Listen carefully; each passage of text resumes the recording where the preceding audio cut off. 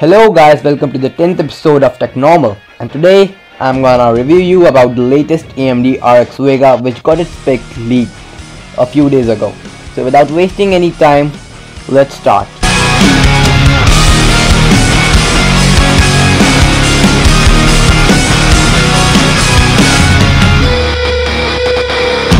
AMD RX Vega specs got leaked a few days ago and is proved to be a shy monster. There was a new Direct Rendering Manager DRM update for Linux pushed out yesterday, with AMD sliding in some major Vega feature support into the open source aka OS. We now know that AMD have some interesting things planned for Vega, including GPU sensors, partial resident features, network visualization, non-contiguous VRAM mapping and more, but its internal specs of Vega 10 that we are all here for.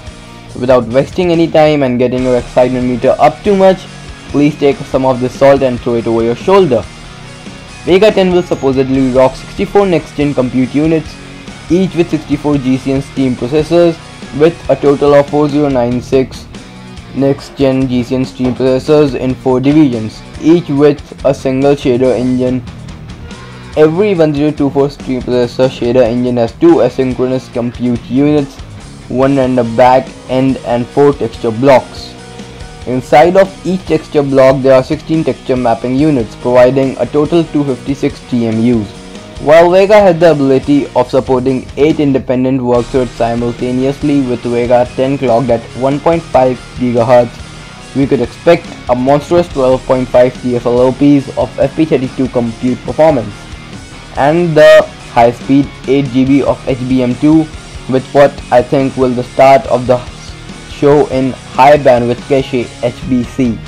AMD could have one of the fastest graphic cards on the market with its Radeon RX Vega. But I know you are thinking that there are so many stories on RX Vega that how its performance won't even match up to GTX 1080. Remember that I have also said that AMD will have a lineup of Radeon RX Vega graphic cards, a family of RX Vega from $399 to $1000. I think that we are seeing here with the card in this leak from Linux is the faster GTX 1080 Ti competitor in Radeon RX Vega form. There should be RX Vega cards that will compete with each of Nvidia's GeForce cards in GTX 10 series, while the refreshed Radeon RX 500 series will cover everything up to GTX 1060 from Nvidia. Everything beyond GTX 1070 is what RX Vega will compete with.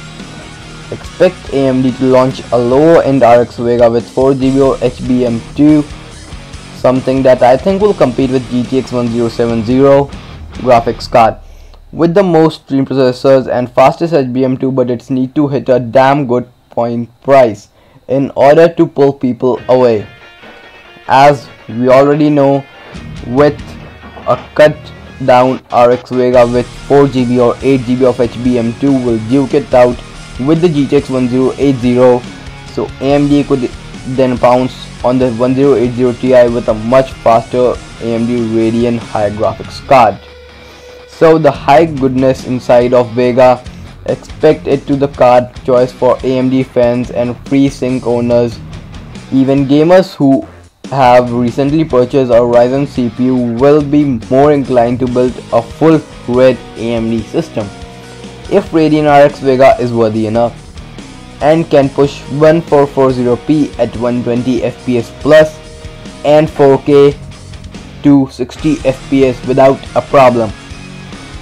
And products from Nvidia, from like GTX 1070 right up to the GTX 1080 Ti and even the new Titan XP will get defeated by this AMD RX Vega with a full Vega 10 GPU and AMD 16 GB HBM2 dual full Vega 10 GPU is 0. I don't think any GPU will stand against this one. So guys, this was my today's video, and if you like this video, please subscribe my channel. I know you are thinking about the song playing playing in the background. Well, it matched for this review the much, because this AMD Radeon RX Vega is a true monster. So guys, thanks for watching. Subscribe to my channel. Bye bye.